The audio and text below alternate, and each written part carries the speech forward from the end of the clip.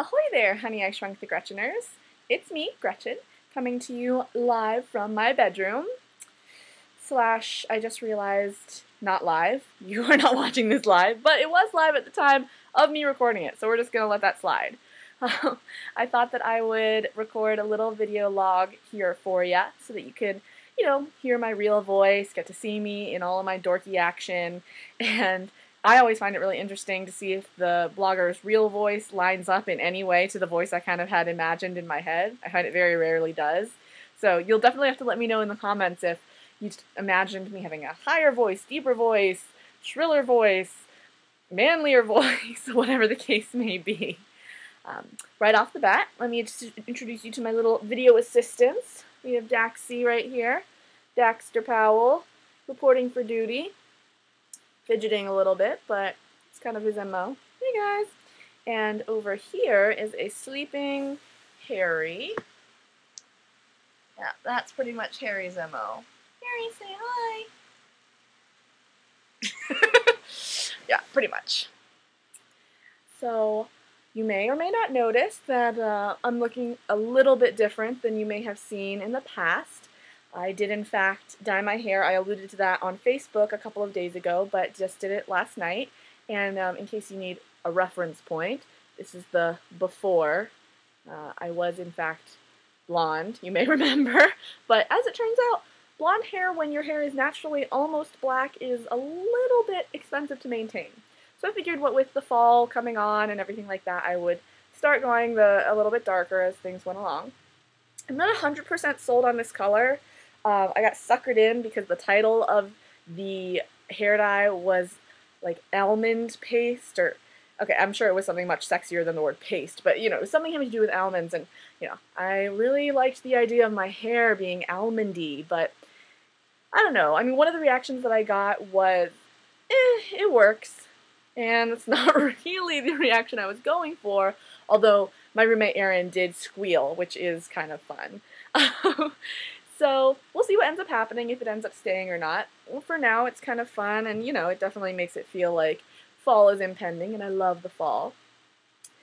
You probably didn't listen to a single word I said after I said the word almond, however, because I am always getting a hard time about how I pronounce it.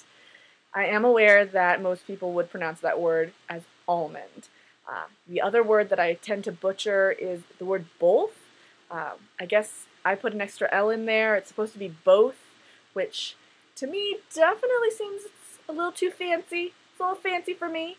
I'm going to add my extra L in there. But in general, I consider myself quite proud of the fact that I pronounce most words, correctly. Like I say roof, I say milk, I don't even know other words that I would, that kind of get categorized as being pronounced funnily, but that's kind of one of the things I get made fun of a lot. Sure you're all really glad to have heard that. It's just a little bit awkward for me to be talking to myself like this, just because I know I'm really talking to you, but obviously, really I'm just in a room by myself with my dogs talking about nothing. So I feel cool. I actually think it's kind of hilarious that I am choosing to do a video log, because obviously this is my first time doing this, but my siblings will probably think it's hilarious as they are, besides myself, fully aware of exactly how vain and narcissistic I am. When I was younger, slash anytime I'm at my parents' house even now, they have this china cabinet that has a mirrored back, and somehow I always end up sitting right across from it. So it was kind of a running joke that anytime I would be at the dinner table talking, I wouldn't be looking at the person I was talking to, I would just be looking at myself in the mirror. And that sounds horrible, but I mean, really, I was just very fascinated with the way that my mouth moved, and the whole idea of, being able to see the way that I physically was when I was speaking and everything like that, but my siblings just thought it was absolutely ridiculous that I was that vain.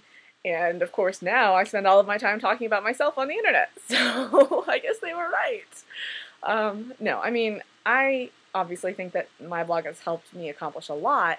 It's just that I'm going to be the first one to tell you that I'm clearly very narcissistic, otherwise I wouldn't be able to or want to just talk about myself all the time. And, God bless you guys for being as delusional as you are for going along with it. even though I've probably lost like 15 readers just because I've attempted to do this video log thing. Anyway, I did put out a little holler on Facebook and Twitter asking if anyone had any questions or feedback or suggestions for the vlog, just because, you know, I've never done one. I got 2 questions, so I shall address those and make this at least partially functional.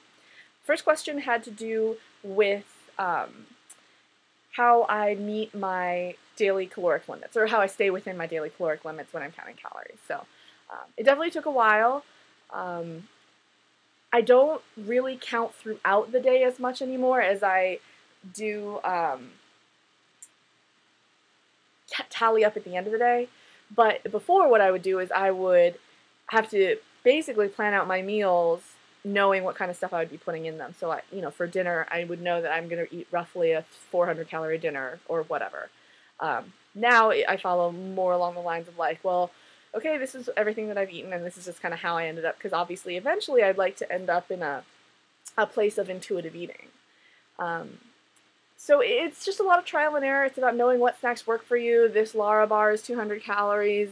This, you know, chicken and pasta dish, you know, usually when you make it is usually like 350. This dessert that you bake is, you know, 500 calories a serving. Like, don't eat that. Whatever the case may be. The other question that I received had to do with blogging and increasing your blog traffic. So I'm like not an expert at this at all.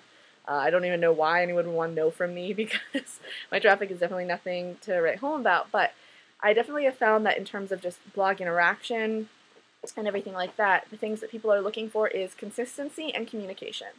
And then obviously having the content to back that up. So I post every day, Monday through Friday, unless I'm like on vacation or something like that. I try to get my posts up around 8:30 or even earlier. Obviously sometimes that doesn't happen. And I try to maintain consistent content. That being said, I also think communication is a big part of that. So I try to respond to comments on my blog, comment on other people's blogs, be active on Twitter, Facebook, etc. You know, you're fostering relationships here, and that's what's so awesome about blogging in the first place. I mean, I never thought that I would be a proponent of this in any way, but you guys probably saw that post, the entire post that I dedicated to why I love blogging so much, and I mean, it's all true. So those are the 2 questions that I've received as of yet.